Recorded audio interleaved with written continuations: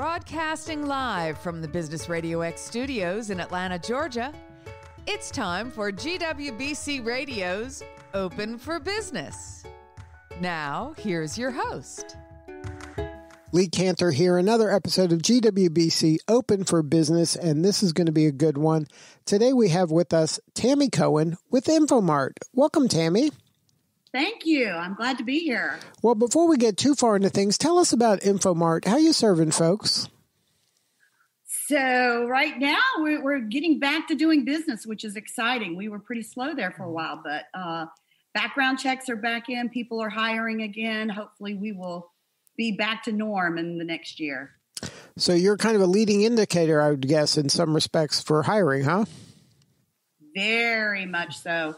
Anytime a recession happens, we're always one of the first ones to see it. And in this case, we were definitely, as soon as the hiring stopped, background checks stopped. But they're starting up again. So that's a good sign. So now tell us about the genesis of your business. How did you get started in this line of work? So 30 years ago, I was an administrative assistant, and we had an employee that came in and basically just showed up for a day and left and was basically getting unemployment from multiple states because you could do it at that time. And I found out a background check was about $150. So about 6 months later, I decided I would start my own business because I could do a background check. And that's sort of how we got going. So you thought $150, surely I'll be able to do it for less than that? Like there must be a better way? Absolutely. Yeah. So I'd worked for banks and I had worked for real estate companies. So I understood public records and I understood credit reports, and I had already done verifications of education and employment over the phone. So I sort of had all the components in different positions. Then what kind of gave you the courage to say, you know what, I'm going to do this on my own and I'll leave my kind of secure job for this kind of the world of the entrepreneur? Well, I was 25, so let's start there.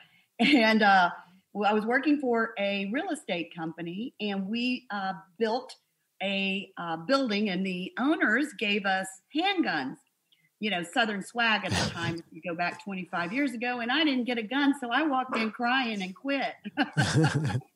So I was like, well, if I'm going to start a business, I guess this is the time. And I think starting a business when you're younger is a lot easier because in my mind, I was like, okay, I can always catch back up by the age of 30.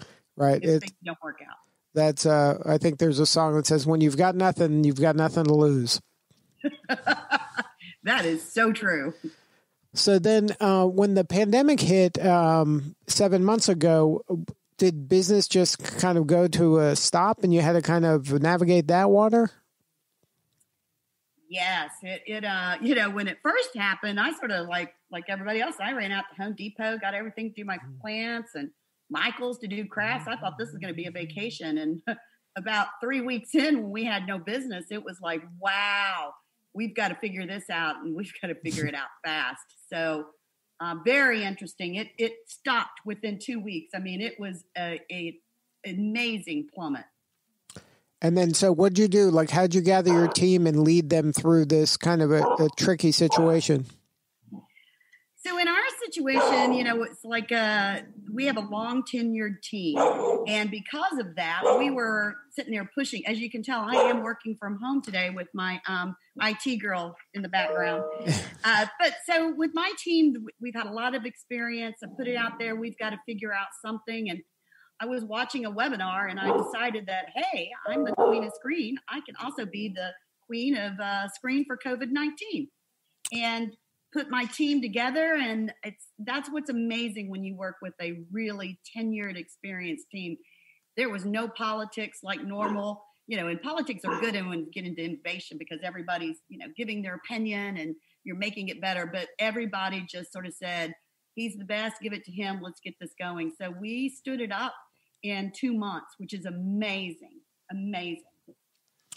And then you built this app and platform that helps people get back to work and even beyond work, go back to school. And to be able to crank that out so quickly, that's really a testament to your team.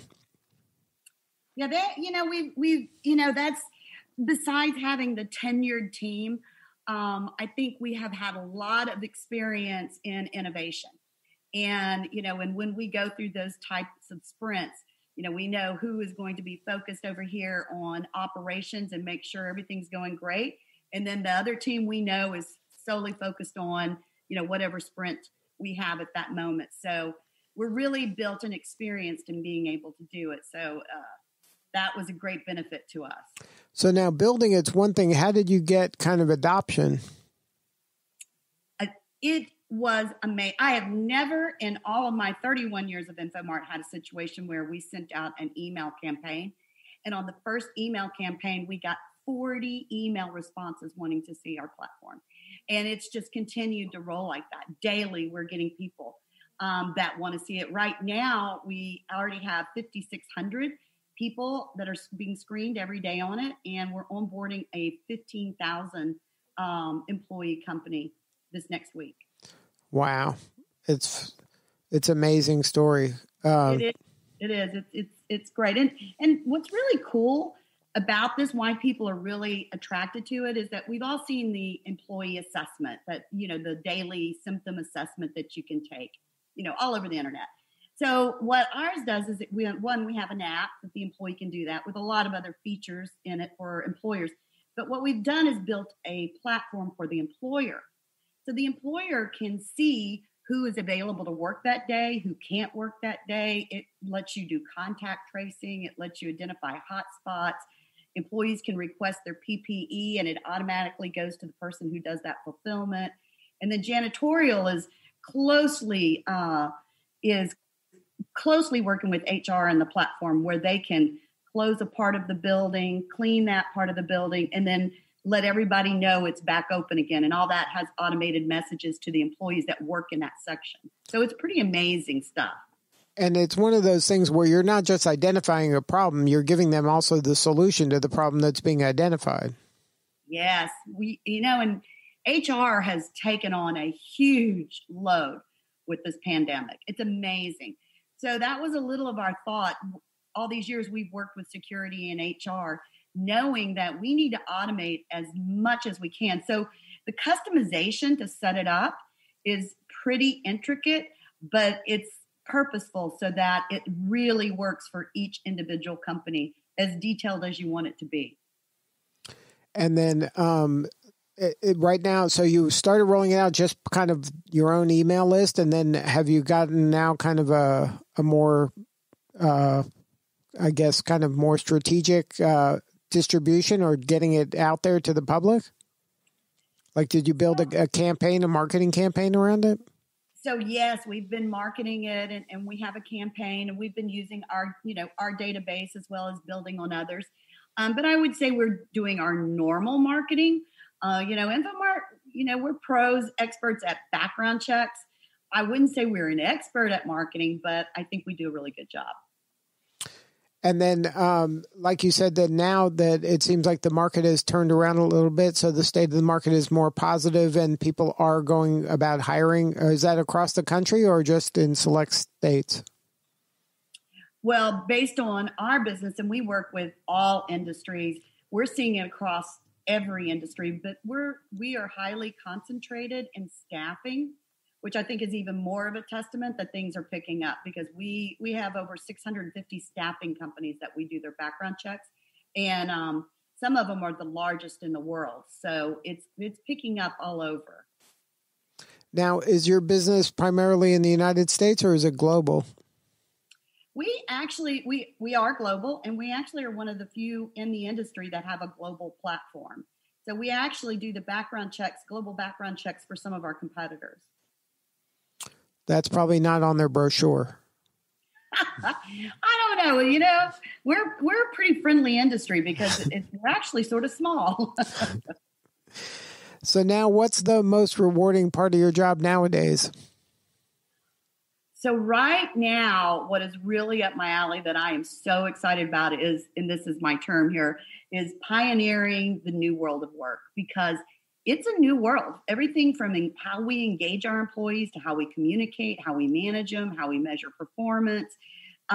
Just everything has changed, and we have the opportunity to build the perfect scenario. So pioneering that new world of work is what I really have my eye and heart in. So then that goes beyond just the background screening? Well, I'm talking about internally for my employees. Yes. I think everybody is going to have this opportunity to rebuild their workforce and focused on, our number one asset, our employees.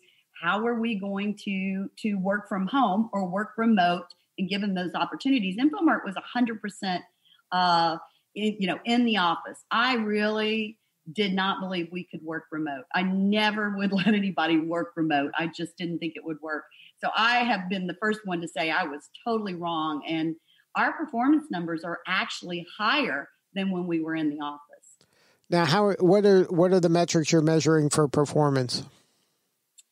So because we're doing background checks, we're sort of information in and out. So we have different measurements as far as how many of, say, a criminal history you process, and then there's a matrix of how in depth was the criminal record on it. Was there 5 charges? Were there 15 charges? So our system is pretty sophisticated in how it performs and gives us the daily performance numbers on everybody. And that you're seeing more performance when people are working from home? Yeah. So somebody that say, an easy way to sort of get it is, say somebody who's calling on employers for employment verification. They're actually doing more of those at home than they did when they were sitting at at the office. Wow. So now, is this affecting your clients? Are they working from home more? Does that change anything in terms of the screening? So it hasn't really changed anything because we are, automated, and they were requesting things automated. And what we've done is we've sort of put some new services out that are built around screening for the remote workforce. So we have a identity application that is touchless. So you can send a link to your prospective candidate, and they can fill out all the forms and all the information, and it comes to us. We do our background check, and it's back to the customer and whoever wants to access it at the customer's site through their user access. Now, do you help the customer if they had to, like maybe they are going remote for the first time and having a work from home workforce? Is there any kind of consulting you do to help them make that easier? Or are you stay in your lane in terms of just handling the screening part? It's fun. We are experts in background checks. Through the years, people have asked, will you do, private investigation and different things? And I have found just to be focused on background checks. But what we have done is say for somebody that's now hiring remotely, we have a whole new list of verification questions that we can interview that candidate, asking, who's going to have access? Have you worked remotely? Are you comfortable in front of a camera? All these different verification questions to make sure that this is the person you want to be working remote for that type of position. Now, let's talk a little bit about you as a woman-owned CEO of a woman-owned firm, and you've won multiple awards regarding that. How important has GWBC and maybe WeBank been in terms of the growth of your company? Wow, that's I can't even come up with the words on how impactful WeBank and GWBC has been in building InfoMart, especially the past 5 years. It amazes me the women that don't get certified, but it's just like anything you get involved in, right? Like a chamber of commerce. If you don't get involved and go to meetings and engage and get to know people, you're not going to get anything out of it. But as soon as you just start showing up, it is remarkable and how these corporations are supporting women-owned businesses. Amazing, really is. And these organizations make it happen. Now, I've been working with GWBC for a while now, and I get to hear these stories from the women-owned business folks, and it's just the amount of collaboration and support that they get from the association is phenomenal. And are you finding that was helpful during a pandemic? Like when there was at the beginning of this, when there was so much information out there, to have a trusted place that's kind of watching your back, that to me would be that can make the difference between sticking around and not sticking around. Oh, WeBank came out with their COVID provider list and was sending out regular information on PPP, and different things. And I had an entire team. So InfoMart has 150 employees. So I had a good team that was, researching and keeping their, keeping up with everything. And it was amazing how I could send a GWBC, email or WeBank email with links, and they would get more information out of that than they would any place else. So they did a great job in supporting us, but not just in supporting us with information. A number of the organizations had virtual meetings where they would give you 15 minutes in front of a company that you got to talk. And the supplier diversity people right now are so committed to diverse businesses and getting us in their organizations. And so those opportunities that they've given us has been, if anything, it gives you hope and keeps you motivated that, yes, I can do this. We're going to survive, And in a lot of cases, I've interviewed folks where they've gotten important pieces of business from these larger enterprise firms that they would never have been able to get in front of in any other way. Absolutely. Absolutely. And I think, though, it's important for people that, are listening. It just doesn't happen overnight. Again, you have to get involved. But as soon as you get involved, it happens. And it really does happen. Fortune 500 companies that you would have a really hard time getting to somebody. They're very open to listen and even help you improve. If you're not ready, they'll say, hey, you need to figure this out before I take you on to my stakeholders. So they really work at not just getting you business, but helping you be a better business person. Right. And they're telling you what you need to do in order to get their business. Like, that's hard. You usually don't get that feedback from prospective clients. No. They'll tell you, hey, I want to hear a differentiator. I don't want to hear you just give good customer service. I want to know why. Right. They really, they train you on how to really sell your business and where you need to improve. And there's really nobody else out there that gives you that other than, like me, I learned from the School of Hard Knocks, but there's not it's a lot quicker to the top when you don't have to do it that way. You got that right. It's hard enough to do it without help, but when you have an association that's willing to watch your back and help you, I recommend everybody take advantage of it. Yes.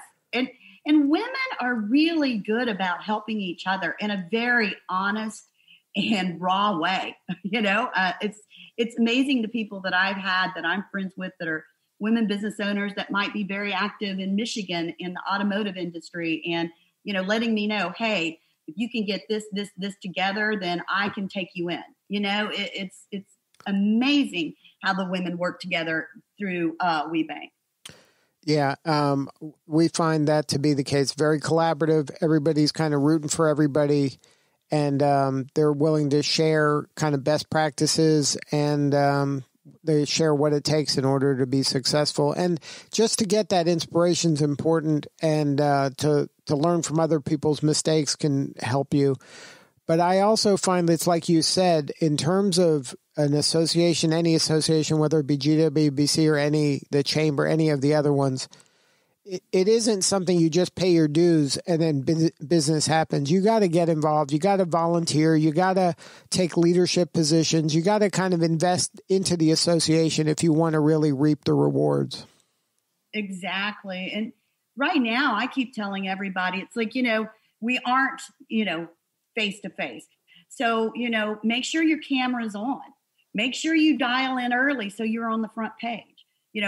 Chat. Know what you're going to say. Put out your LinkedIn in chat so you can meet new people, and follow up with them in a LinkedIn message. So it's a whole new way of doing business, but there is ways to still connect. Right, because people do business with people.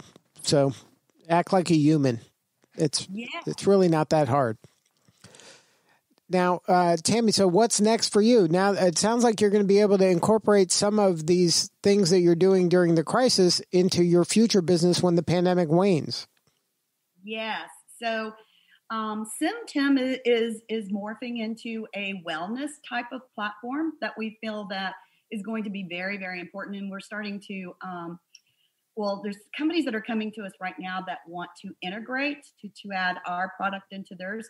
So I think that's going to be an exciting future in 2021 for SHRM-CP.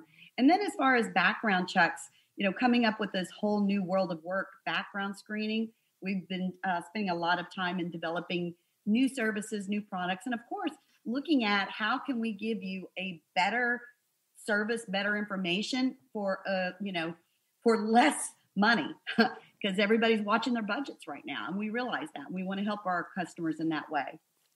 So now, who's the ideal prospect for you? You mentioned you work with a lot of agencies. Are they the best prospect? Do you get most of your work through them, or do you go directly to the companies?